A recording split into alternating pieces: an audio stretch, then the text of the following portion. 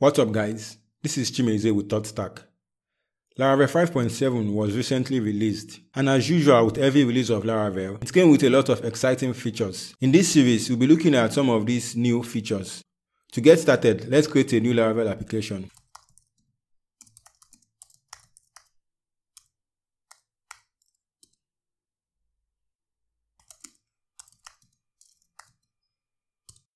We now have a fresh Laravel 5.7 application.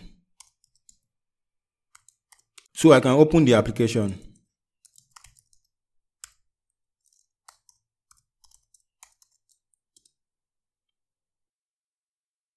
By the way, I'm using Laravel Valet. Let's open the application in our preferred code editor. I'll be using VS Code. Then let's set up our database. I've created a database for this series, which is Laravel 5.7. Then my username is root and the password is blank.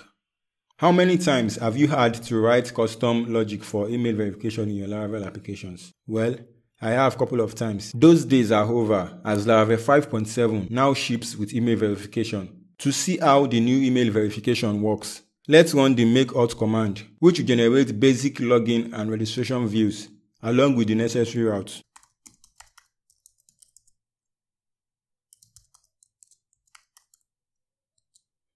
Let's give this a refresh. We now have a login and register page. Before we can start using the email verification, the user model needs to implement an interface, which is must verify email.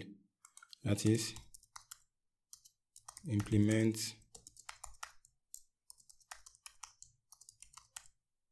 also, the users table must have an email verified at column, which is now added to the default users table migration, as you can see.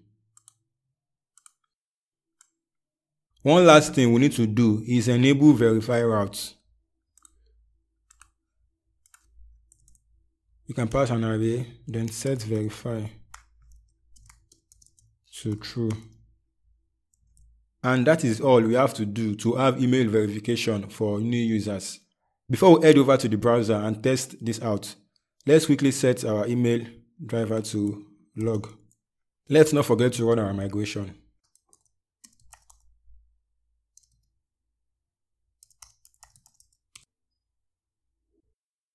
Now we can register.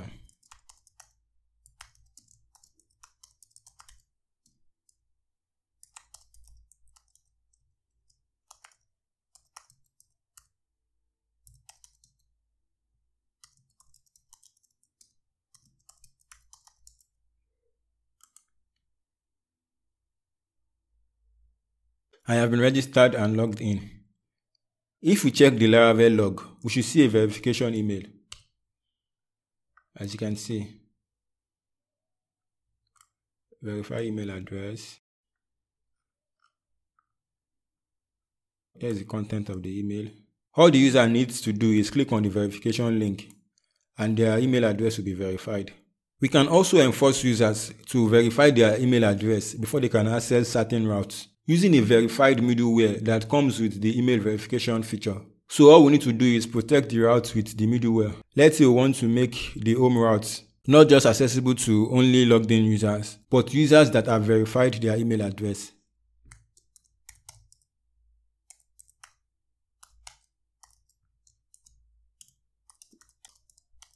Now if we give this a refresh, we should get a message that before proceeding, please check your email for a verification link. So now we are required to verify our email address before we can access the home route. So let's click the verification link to verify our email address.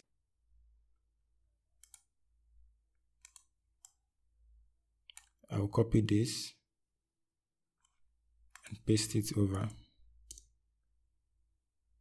Now my email address has been verified and I can access the home route. Also, if you look at the users table, give this a refresh. We should now see that this user has been verified at this particular time, and we can use this value however we like in our application. You will notice upon verification, we are redirected to the home route. We can easily customize this by changing the redirect path, which you can do inside the verification controller. So we can set direct to whatever we want.